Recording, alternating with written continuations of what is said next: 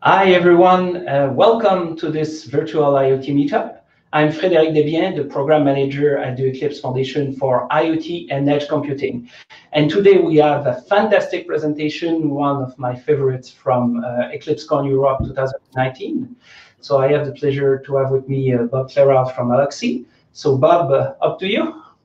Okay, thanks for the introduction, Frédéric. Glad to have to make this presentation again. So let's get started right ahead.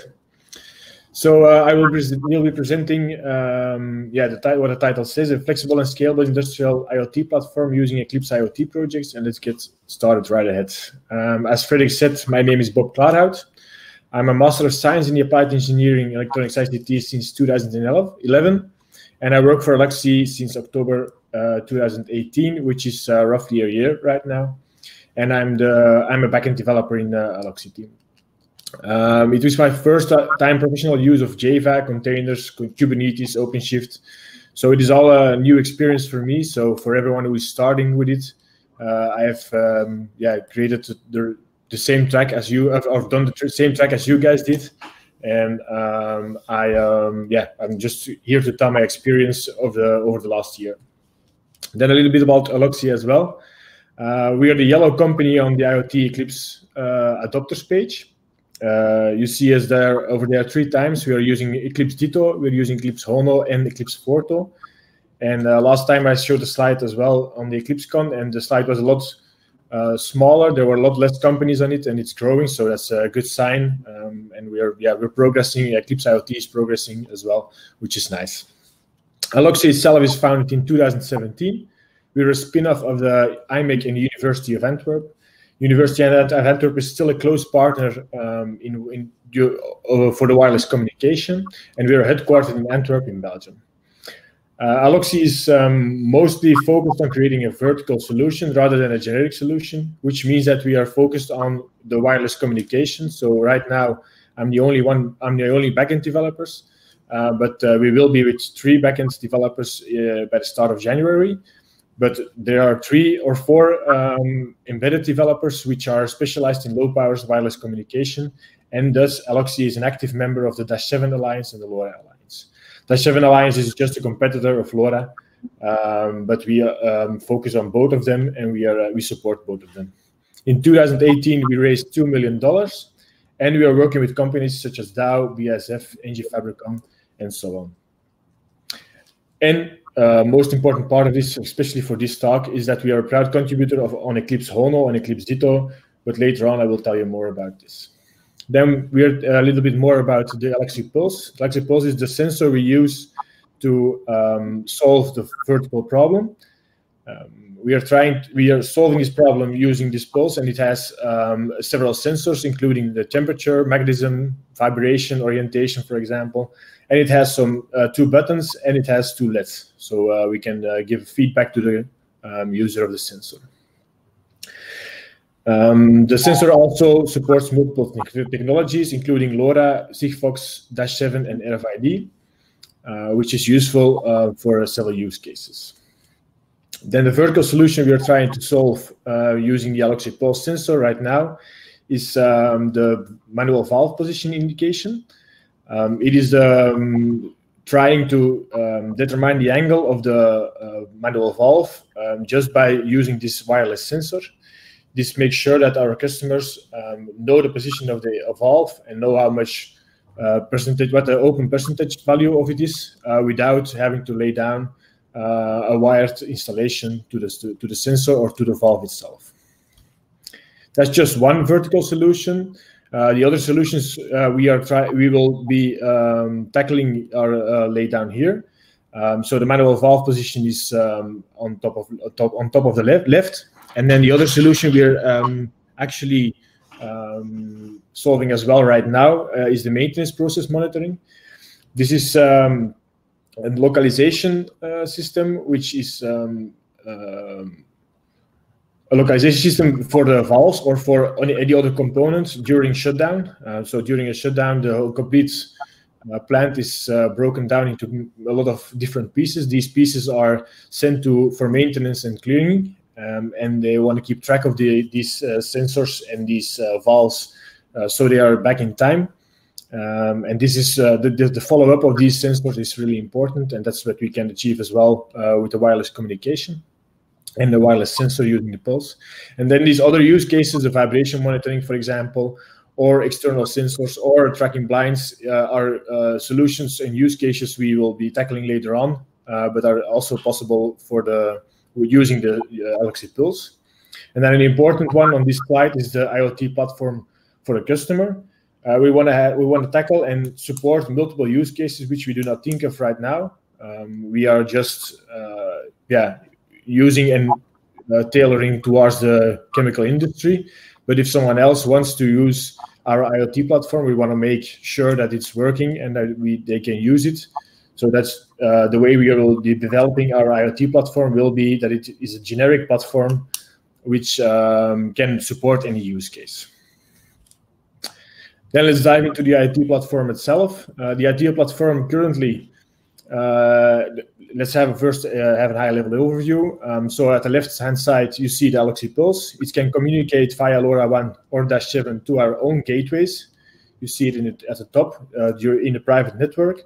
Or it can communicate using a public network, a public LoRaWAN server, or a public Sigfox server. Both of the gateways or the network server will communicate to the Aloxi IoT platform. And then the Aloxi IoT platform in itself can communicate the calculated values and the calculations back to the customer or Aloxi applications itself. What are the most important requirements for our platform? Most of our customers require an on-premise installation.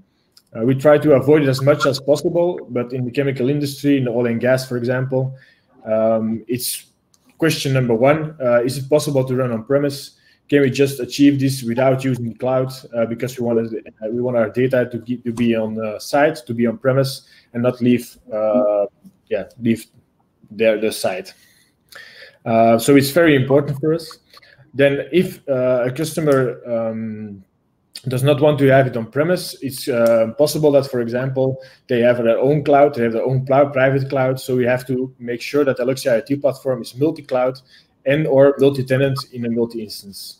So that covers the whole deployment target spectrum, which is possible. Then besides that, and that's the reason why we are on Eclipse IoT, is that we don't want to reinvent the wheel. We want it to be based on open standards and open source when possible, which is, as later on I will be telling, is possible and is highly achievable. We want it to be horizontal scalable and fault tolerant, which is also possible and is done by using the cluster. We want it to be extensible so customers can deploy and have their own use cases. And we want to have an open gateway device API and an open application API. So during these slides, there's a lot of open in it. That's the way we want to go. We want to have open source, open standards, and open gateway and open APIs, which is very important for the customer to have long-time support. In order to accomplish this, we made a comparison of all available IoT platforms in 2018.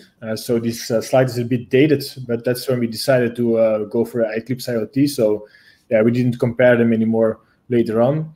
A lot of these IoT platforms are not mentioned here, but a lot of them were falling off the list because of the on-premise requirement.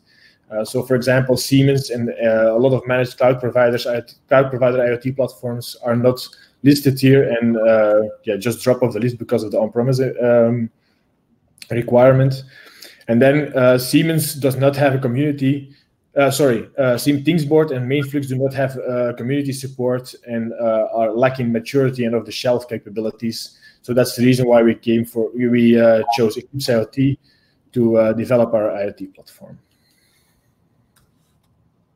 Let's dive into the specifics of the IoT platform itself. So the previous situation before I started working at Aloxi was this. We have an Aloxi backend, which is written in Python. and we have an MQTT broker next to it, which was connected to directly from the device. So there was no security. There was security, but the MQTT security. And now the data was stored in a MongoDB database and the InfluxDB database. So that the InfluxDB is for the time series, and MongoDB is just for real-life data.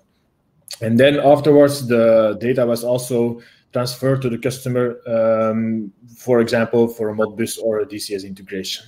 All this was running on Docker, and everything was working fine. The customers were happy, the POCs went well, the data was flowing through, and the team could focus on wireless communication or the embedded side of everything, and the backend was serving its needs, but as you can tell, it needed some revamp and it needed an upgrade for at least security, for example, scalability, and all those things I mentioned before for the requirements. So we changed this situation into this. And you see that Eclipse Hono is coming into the picture, Eclipse Ditto is coming into the picture, Keycloak as well, which is used for single sign-on. And then Aloxi backend is shifted as well. We are changing it to Java. And the MVPI application is talking to timescale instead of Influx. Ditto is used as the active digital twin for the data.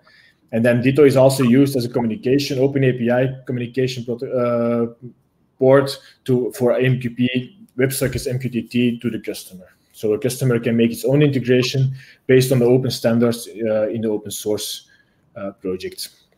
We are hosting on OpenShift right now, at least the open source version as well, so OKD. And on MES is the messaging layer in between all services, which is routing all the messages.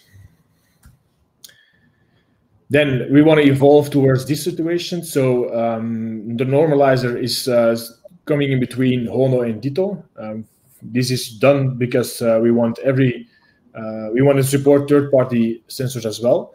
And these third-party sensors should be normalized towards Ditto so that the end application at the customer side receives all data formatted the same way.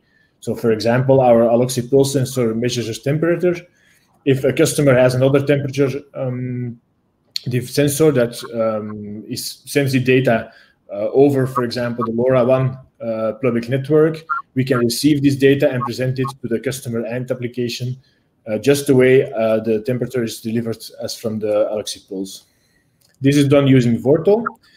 And then next to that, we want to deliver also a time series API, which is communicating and talking to timescale and generates as well an open API for our customers. For the ones who are not aware of all these projects or do not know them, I will give you a brief overview of every project and what we've done so far in this project and what our experiences are within this project. So I will start with Hono. Hono is a device connectivity API. So that means that every device in our application is connecting to Hono, whether it be via our gateway or not. So for example, our gateways, our private gateways are communicating with Hono, and the public network service is also communicating with Hono. That means that everything else behind Hono does not care how this message is received. So it does not care whether it's via LoRa, via -7, via a public network or private network. We do not care. Hono takes care of that, takes care of the security, takes care of the TLS, and we can just consume the message later on in the backend as if it's from one source. It is also possible to provide up and down links, so not only receiving messages, but also sending command and control. So that means you can communicate back to your device if possible, if requested. And it is also able to support multiple network protocols. So for example, we use most of the time MQTT, but the LoRa network server is using HTTP, and Hono is taking care of that as well. As I said before, there's security and authentication. It is able to be multi-tenant for one single instance. It is horizontal scalable, and customers can integrate their own devices. So for example, we have an open API again, which is just there for the customers to implement their own implementation of this Open API calls stack, and then we can just receive messages from this as well. And last month they had a first version release, so version 1.0 is released, and if I'm correct, in the coming weeks, version 110 will be released as well. So there's a lot of development going on. Most of the development is done by Bosch and Red Hat. Those are the most active contributors, and they are bi-weekly community calls. If you want to contribute and join this community, I highly recommend it. We have good progress, and we have nice experience with it. There are a lot of contributions, and even more when they were working to 1.0. It's very mature, and you will always receive a fast jitter, Stack Overflow, and GitHub response. And they are willing to contribute from downstream. For example, the LoRaWAN adapter was contributed upon our request, and we contributed to the LoRa adapter as well afterwards in order to make it better and to add other providers, for example. We did some small contributions, and we also had a face-to-face in Berlin in May 2019, which is nice. You get to know the people, and you can get to know the face behind the jitter and GitHub communication channels. Then the next platform, or the next topic I want to discuss, is Ditto. Ditto is a digital twin to mirror the state of the physical assets. We use it to make sure to track our to track the devices and get the actual live data out of it. And also we use it to make sure our customers can use the Open API to interact with the digital twin. So customers are receiving updates. Customers are through MQTT or WebSockets, for example, but will have the ability to also update their own digital twin with metadata, for example. And it is also used by our Aloxi Pulse MVPI application. So that means that we have a generic IoT platform, and the Aloxi Pulse MVPI application is also some sort of a customer from the generic IoT platform. Bosch is the most active contributor here. There is no community call yet, but I mentioned this on EclipseCon as well, and they took it to heart, and they are arranging a community call next week, starting next week. So feel free to join if you are interested in this project as well. There are a lot of contributions. It's becoming mature, more and more mature, and they are working right now towards version 1.0 as well. And you also receive fast jitter, Stack Overflow, and GitHub responses. And we managed to get some small contributions, but not as much as on Hono, as you can see. Next package or IoT project is the Eclipse Photo project. This photo project is used to normalize every data. So it has a list of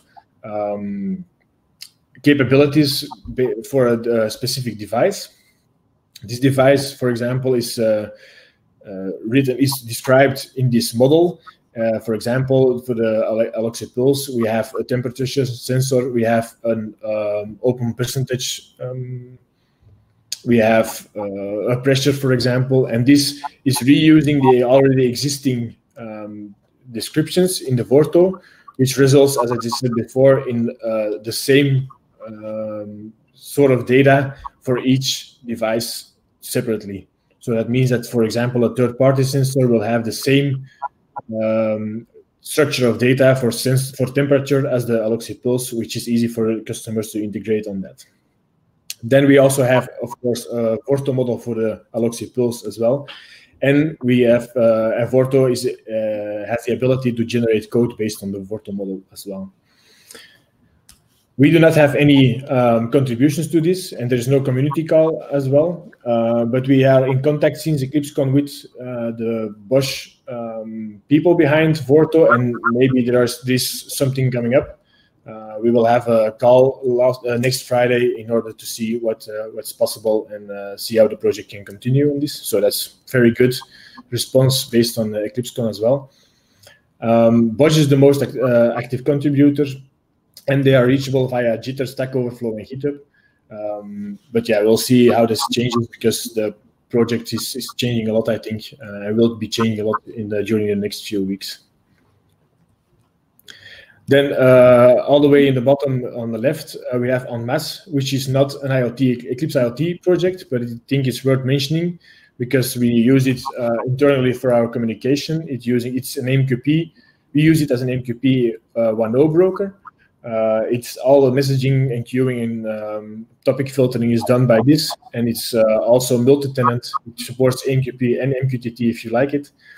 There is an online version as well from Red Hat, and it supports authorization, PubSub, request response, and it's used, of course, for the messaging all over our backend service. Red Hat is the most active contributor. There is no community call. But I think it's mainly Red Hat who is involved. I think there are not a lot of other participants in this.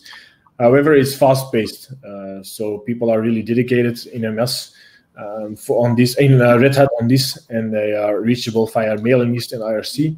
It would be nice if there was the Jitter channel as well, but for now that is not there, and we do not have any contributions right now. Then the Keycloak is the next package I want to discuss. Keycloak is an identity platform, identity and access management platform. It is mainly used for single sign-on, and it takes care of all security and management of our users in our IoT application, IoT backend. And it is able to use, for example, LDAP or Active Directory as well.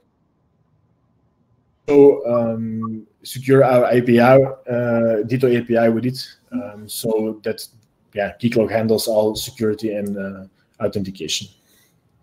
We are not following in this community. For now, it does what it needs to do, and we can just use it and do not have to look at it any further. So this was a brief discussion about the near future we are working towards. After the near future, we have, of course, need to evolve as well.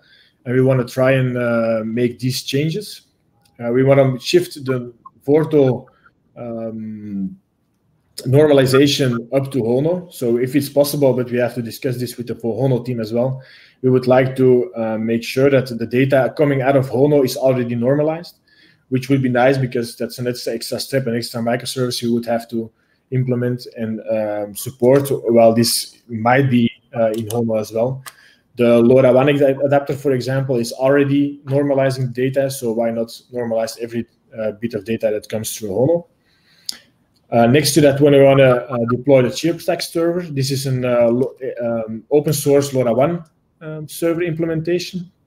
So we want to place it behind Hono, so that allows us to update and make sure that the LoRaWAN network is behaving properly. By doing this, then a customer does not have to pay or investigate in another LoRaWAN network server. We can just deploy the LoRaWAN network servers ourselves and make sure that the network is behaving properly. After that, we want to, or next to that, to deploy and update our devices, especially update it. So it is able to work out a deployment strategy model, and you can define your devices and update them using Hogbit. And then next to that, we will also look into IOFOG, but that's not sure whether we will use it or not. But we will definitely look into it and see what the possibilities are.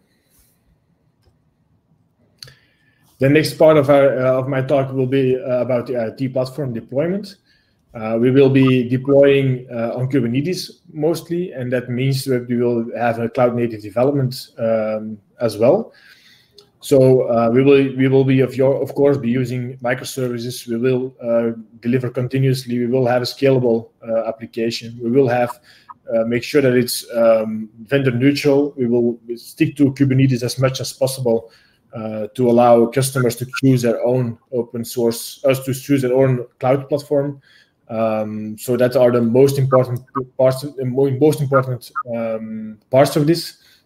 And also Gartner estimates that a lot of companies will go cloud native. So yeah, that's just the mainstream we are following, and we see that at the Eclipse IoT projects, those are following those rules as well. So we are doing this as well.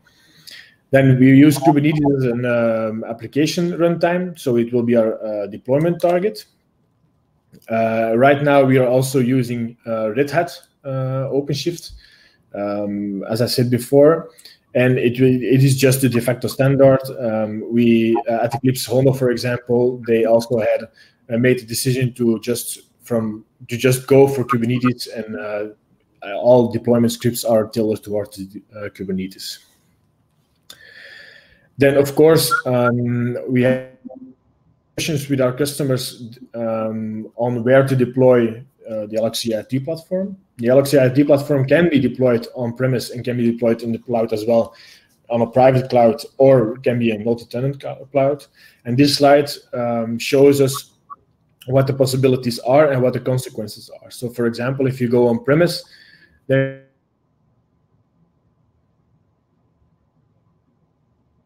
cloud, but there will be a lot more data isolation, although we can have intermediate solutions as well. So, for example, when we want to anonymize the data towards the IoT platform, and then you have just one microservice running on-premise to couple the anonymized data back to the vals, this is a possibility as well. Also, the DCS integration is possible using a bridge between the IoT platform in the cloud and the on-premise service on site. Yeah, that's about it on this slide, I think, except maybe for the fact that we have a higher subscription cost as well when it's on-premise. This cost will reduce significantly if we can group these subscriptions for example, for support for OpenShift on the cloud platform instead of on-premise. So this is mainly what we're aiming for. The Aloxi IoT platform is deployed on Kubernetes, and Kubernetes can be deployed on a wide variance of clouds. For example, Azure, Amazon, VMware, or even bare metal if you like, on-premise. So to come to a conclusion on this slides deck and on this presentation, the Aloxi IoT platform wants to prevent lock-in. So we want to have open APIs and have our main entry points to be open, which are mainly Hono, Ditto, and Vorto. Then we want to integrate multiple networks. As I discussed before, Aloxi -7 and LoRaWAN will be supported. Then we want to normalize the sensor data to easily incorporate all the data and the calculations to customers.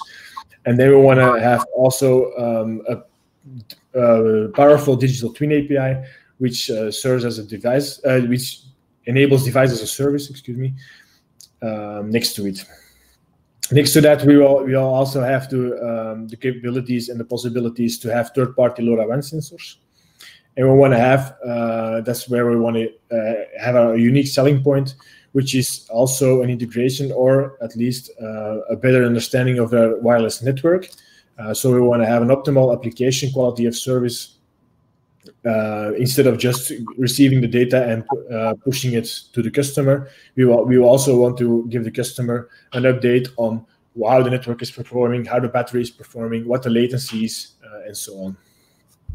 And then, as I said before, Aloxi is mainly focused on the LoRaWAN and the -7 communication, wireless communication. So we will always be tailored towards the battery-powered devices, which need to be efficient. And then last but not least, we also have the on-premise installation possibilities, which is very important to our customers.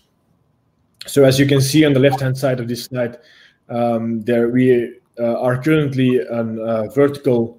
Aloxi has currently created a vertical solution, and we want to grow towards an IoT enabler or have more generic IoT platform, which can be used for other third-party devices and any use case a customer can come up with.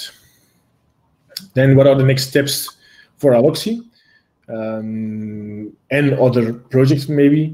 So Hono, we want to in Hono we want to implement a downlink. So currently it's not possible to send downlink messages through Hono. So that's something we want to implement so that we have the same functionality for -7 and Hono. Then we want to have generic parsing or normalization, as I discussed before, using Vorto. And we want to deploy InfiniSpan, which is already in Hono 1.00, but we did not deploy it yet. And then for Ditto, we want to have the current versus desired state.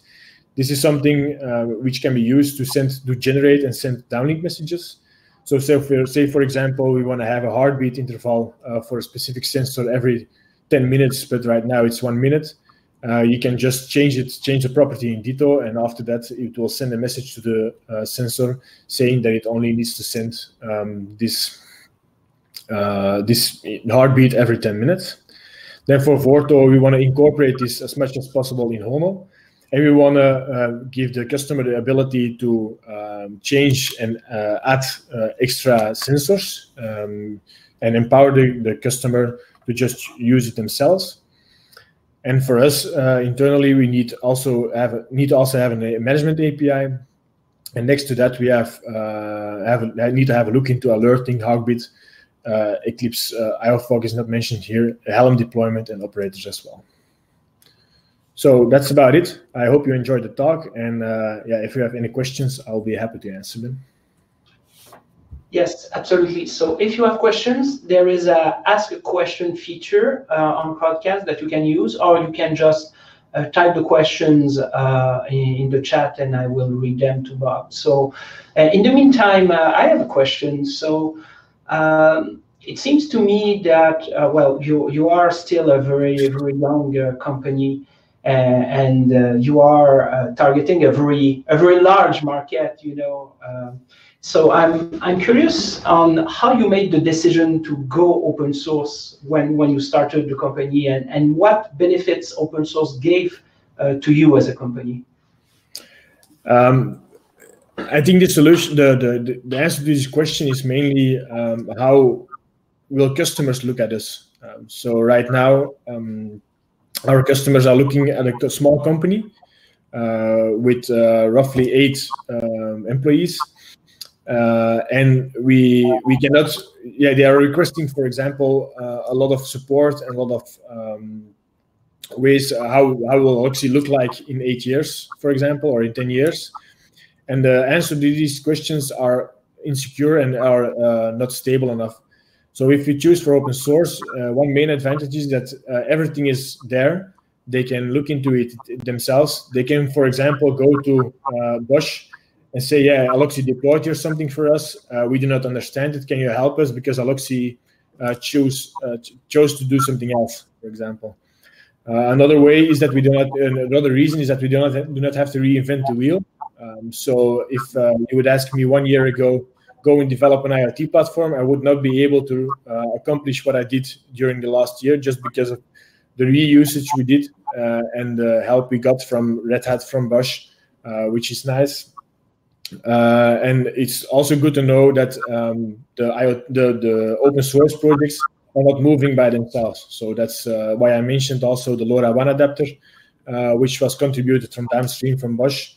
That was based on our question. And yeah, they just contributed it. So yeah, only the question took me 10 minutes explaining what I exactly wanted, and then they contributed work from more than a week, 2 weeks, which is very useful for us.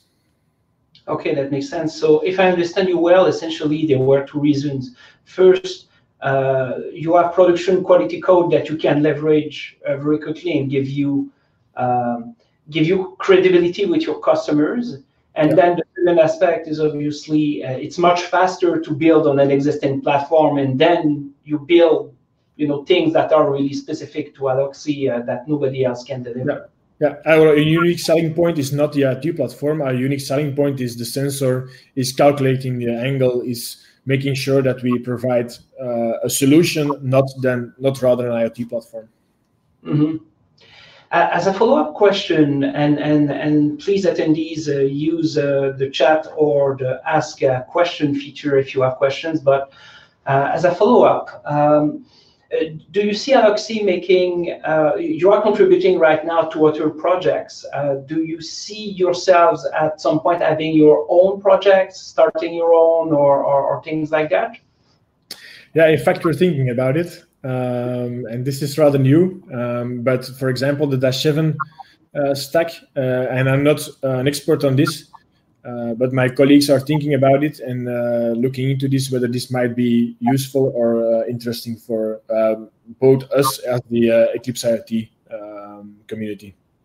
Well, certainly, I'm certainly interested in having discussions with that, especially since we are having right now discussions with another project, which is a LoRa server. So you see something emerging there that could be interesting for sure for our community. So looking forward, and by the way, the process to start a new project is very simple. You just write a project proposal, and the community gives input during a public review process. And after that, once the public review is done and the project is approved, we just provision the GitHub and everything, and it's fairly straightforward. So no worries there, and I'm more than happy to help you guys get this started.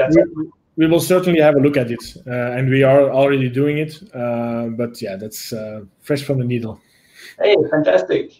Glad to see there are exciting things, and you shared with us your roadmap and your contribution or expectations roadmap with the various projects.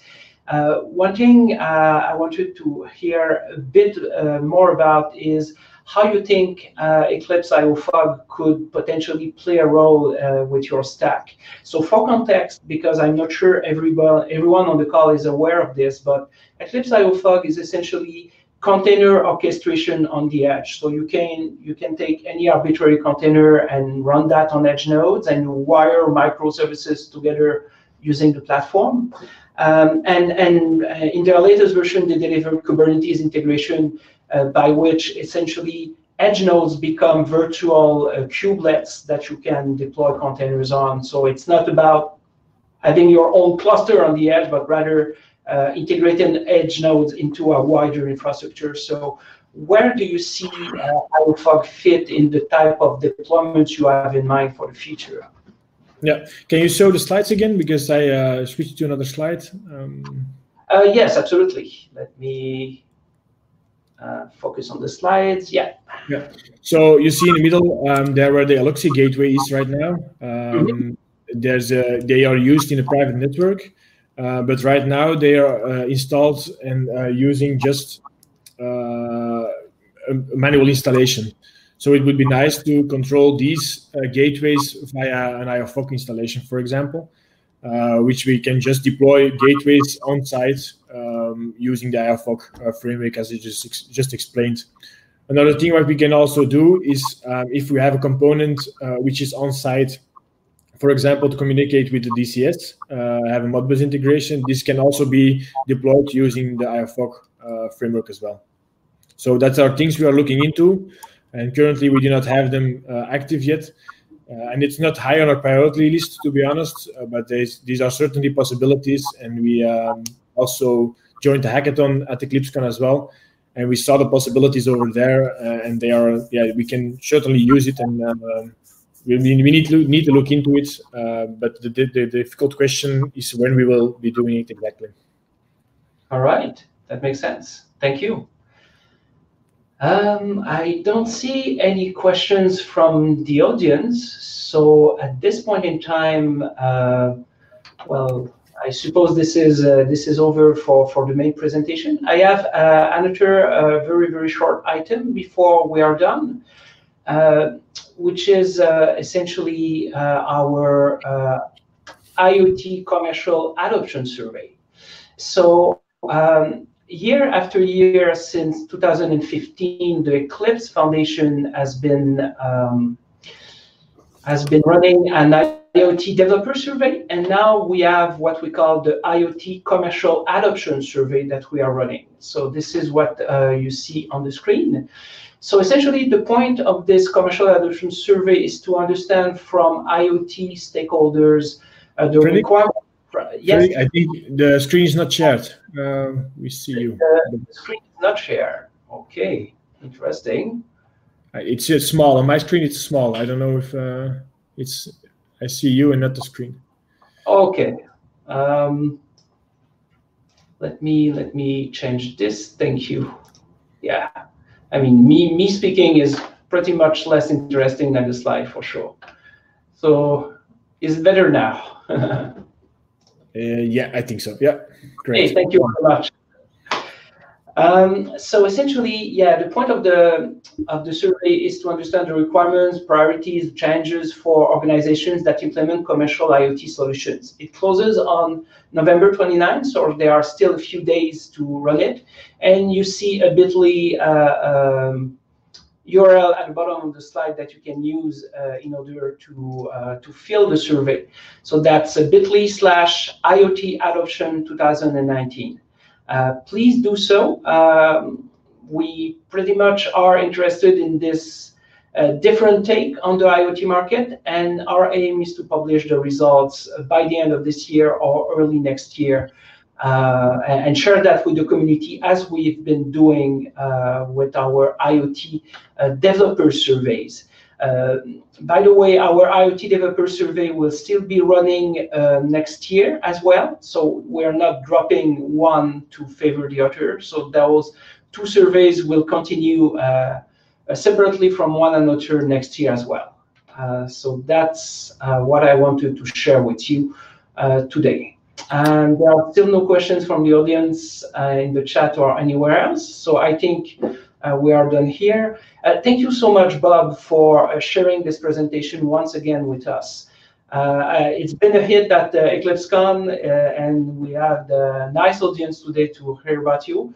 And certainly, well, if attendees are curious about what Aloxi is doing, they can join our working group calls to see what's happening in the Eclipse IoT community. Yeah, of course. Thanks for having me, and they can always contact me and find me on the internet. Yeah, absolutely. And the same for myself. If you want to reach out and are curious about Eclipse, Eclipse IoT, or Aloxi, or whatever, you can reach out to me as well. So thank you so much once again, Bob. And this presentation will be available on the Foundation's YouTube channel, probably in a few days. So check and share with your friends if they missed this live broadcast. So once again, thank you. And we'll have another meetup in early December. I just confirmed the details this morning. So we'll have the guys from Sedado talk to us about their Streamsheets platform, which is essentially a spreadsheet in the cloud with built-in IoT and MQTT integration. So you can see the flows in real time, and it's really, really cool technology. So normally this should be on December 5 or 6, so stay tuned for the official announcement. Thanks again for joining us this morning, and see you next time. Bye.